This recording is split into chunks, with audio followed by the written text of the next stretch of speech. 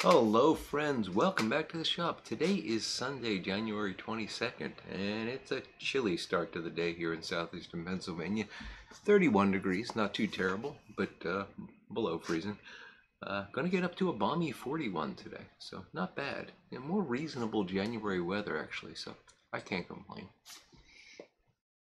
Oh boy, got a lot I want to talk about. I wish I had a tamper. Why don't I get the tamper out before I start this? I don't know. It's a mystery. It's a mystery. So lots going on. Lots going on. Been getting some shop work done this weekend, and it's been going nicely.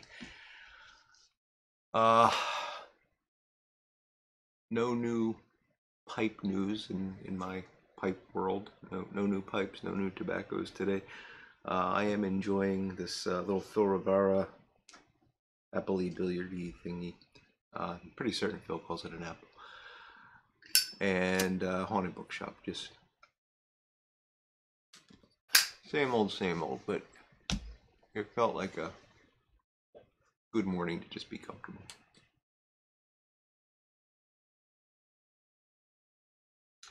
So yeah, been making nice progress with that chest of drawers I'm making, and I'll show you some pictures later that kind of tie into what I want to talk about today.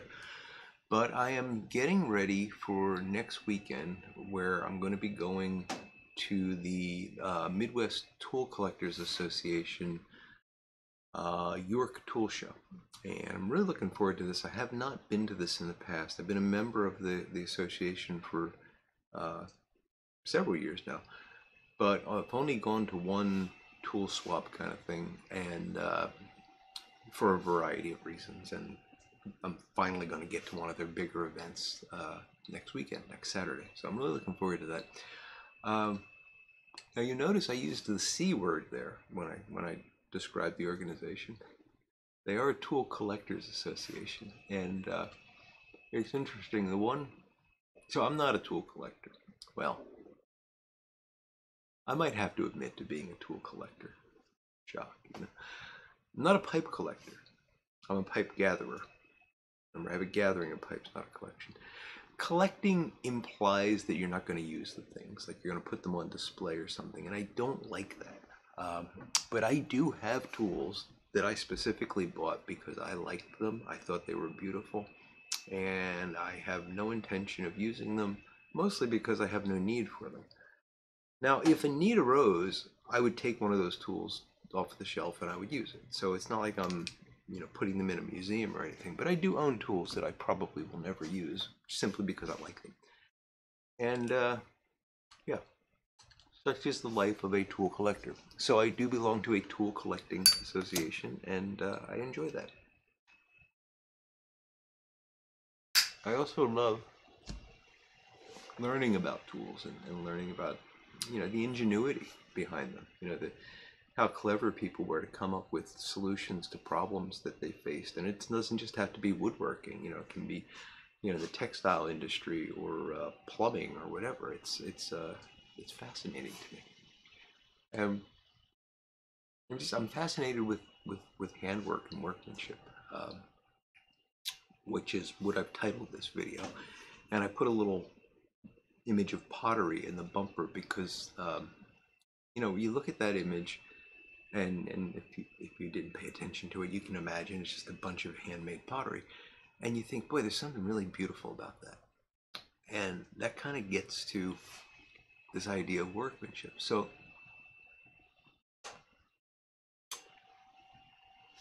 but let's stick with collecting for a minute, because I'm getting ahead of myself. So I'm going to the Tool Collectors Association, in part because I really enjoy looking at tools and seeing the workmanship involved in producing them or how they were used. So that's a big part of it. But I'm also probably going to add a few things to my own collection. There's a couple things I need. Sorry, my phone is buzzing for some reason. A couple things I need. I've been looking for some wider Stanley 750 chisels. I'd really like to get a number 7 or number 8 Stanley joiner plane. I don't have one of those, and that's something I would use and could make use of for sure.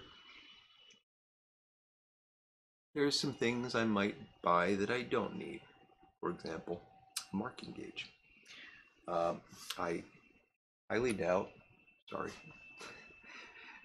having a little technical difficulties today. I highly doubt that I would have use for another marking gauge because I got me a few.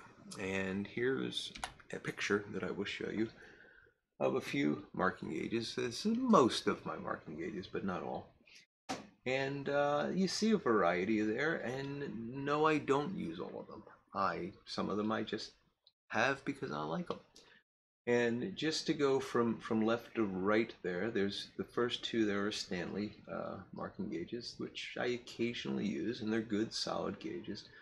The middle one there is a new addition for me. It's a Marples mortising gauge that I just got a few days ago, and I used it on a project I'm going to show you a little bit about shortly.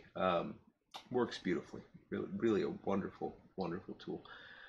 The last three to the right there are interesting. They're all workman made, I believe, not manufactured by a company, and they all have their charm.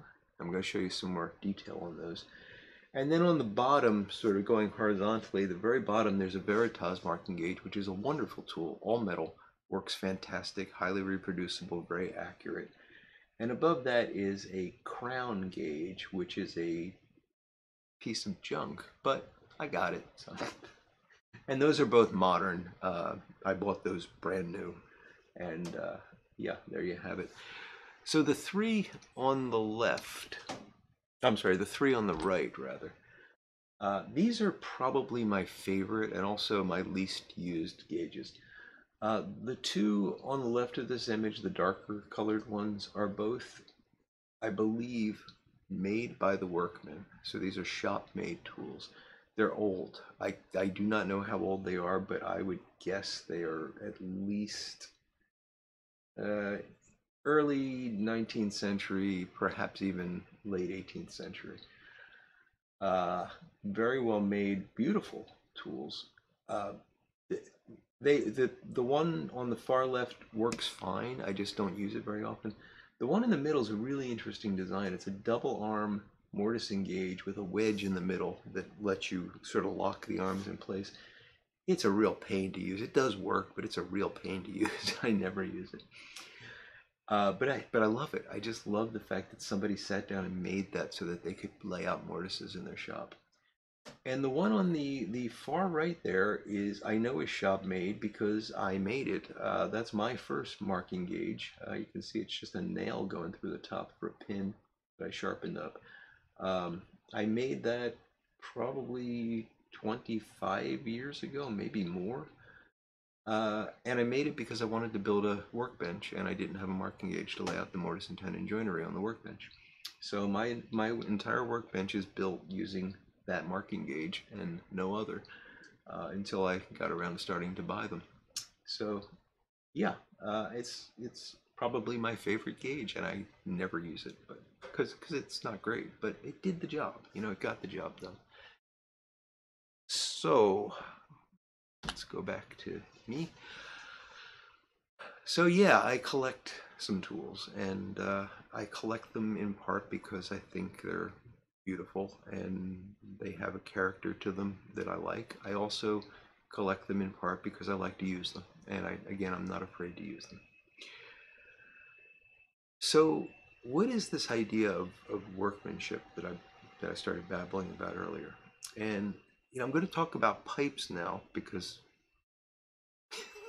that's probably why you're watching me. You probably didn't tune in this Sunday to hear about marking gauges. And you know, so this is a Filorara.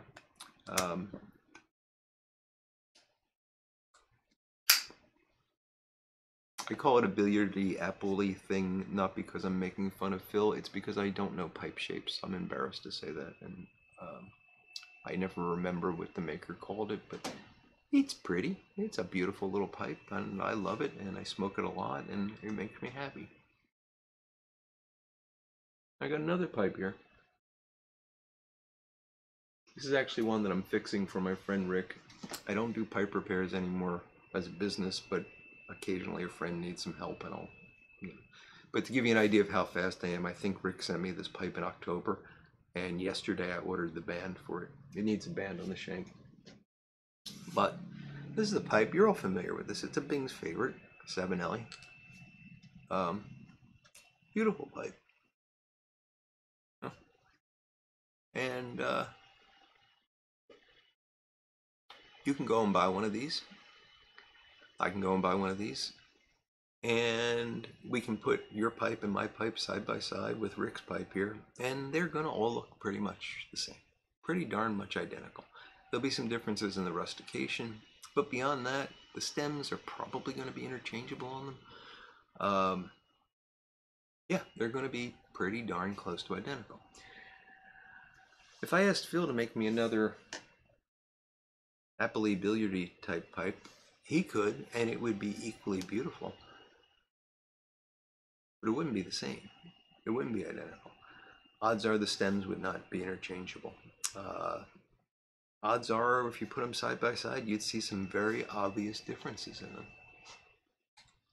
And if I look at this pipe, really, really carefully, I might be able to say, well, and I actually don't see this, but I'm just, because I don't want Phil to think I'm bad-mouthing his pipes or anything, but I could look at this and say, well, there's a slight asymmetry in the bowl this way or that way or something.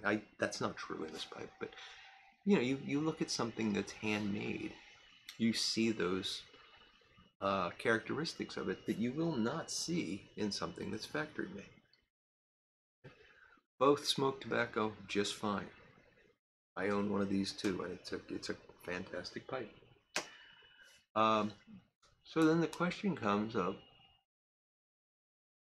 well, I can go and buy that Bing for, I don't know, $100, $150, somewhere in that range. I haven't looked at factory pipe prices in a long time because I don't buy them anymore. Because I have enough. Not because there's anything wrong with a factory pipe, I just have enough.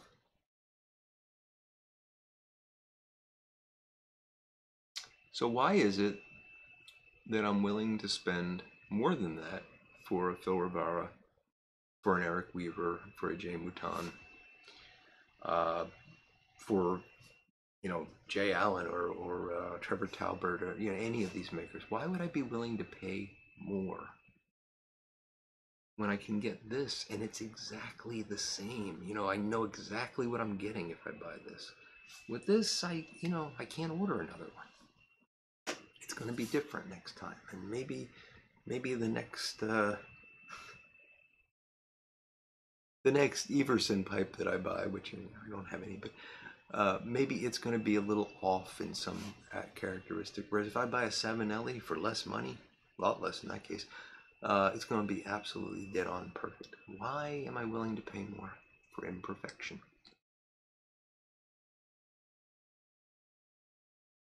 Go back to the marking gauges, if you don't mind. Just looking at these from left to right, let's ignore the two on the bottom for now. And just from left to right, those two Stanleys, the first two, they're nice, they're functional, they get the job done. The Marples, beautiful tool. This one's made out of hardwood. This is the one in the center. But other versions of this are made out of rosewood. Really beautiful tool with rosewood and brass and everything. And then you get the three to the right, which, as we mentioned, are all shop made, imperfect. If there's something about them that's just a little bit warmer than the first three, there's just something about them that makes me feel better when I look at them.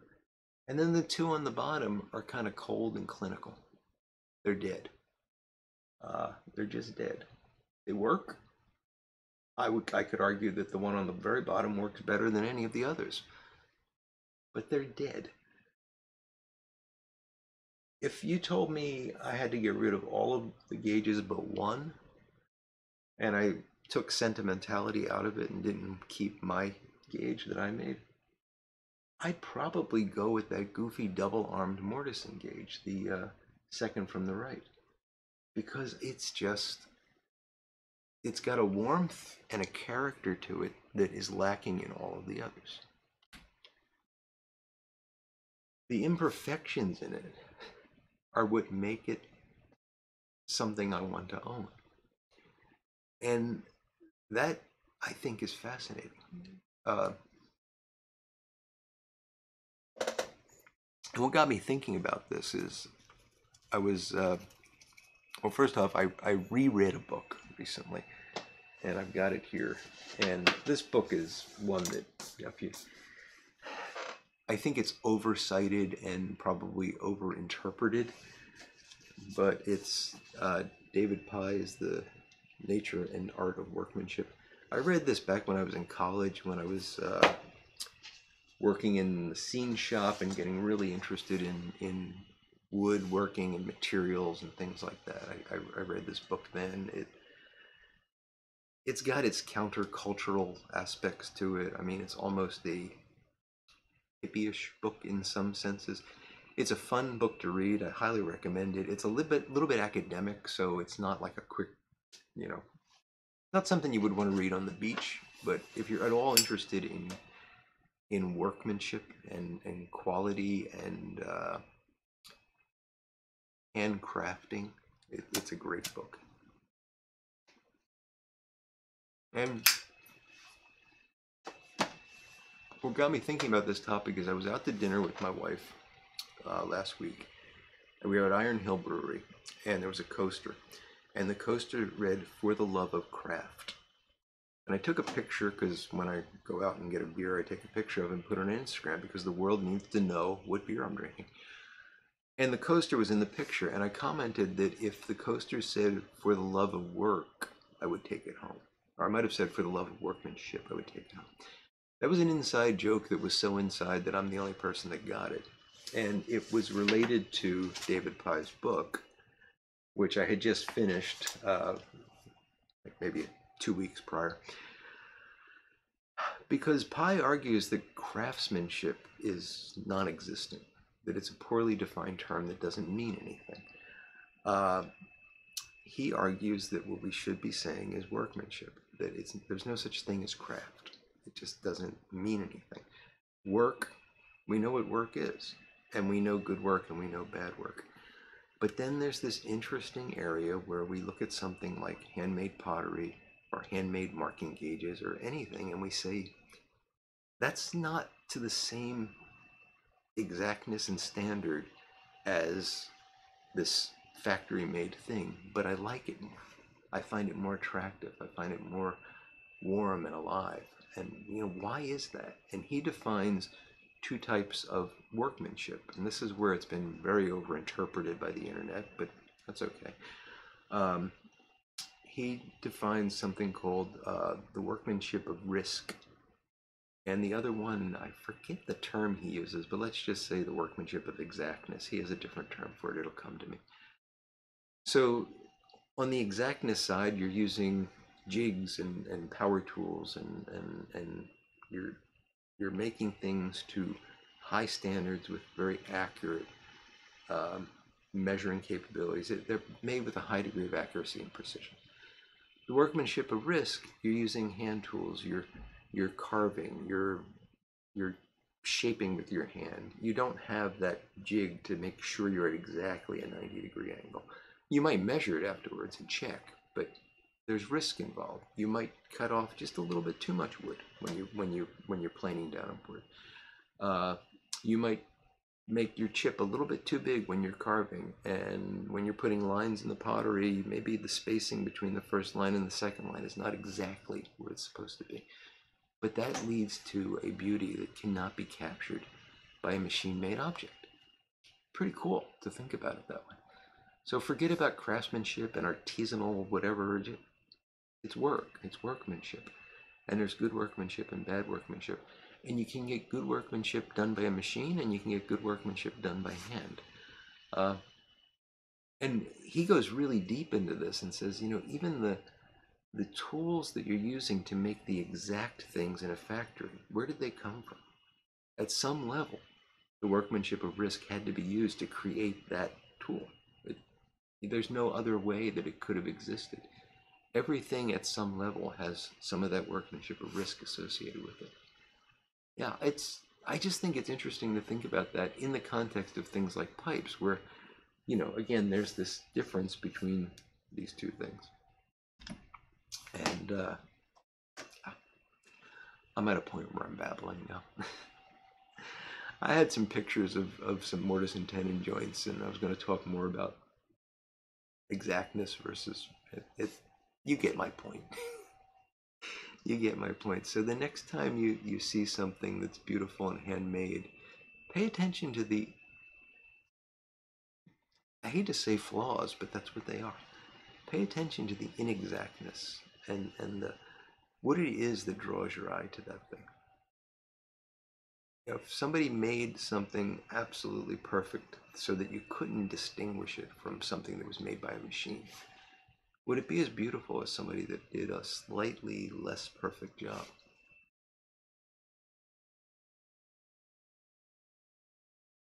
Well, that's that. So what am I doing today? Not a lot. I did a lot of work yesterday.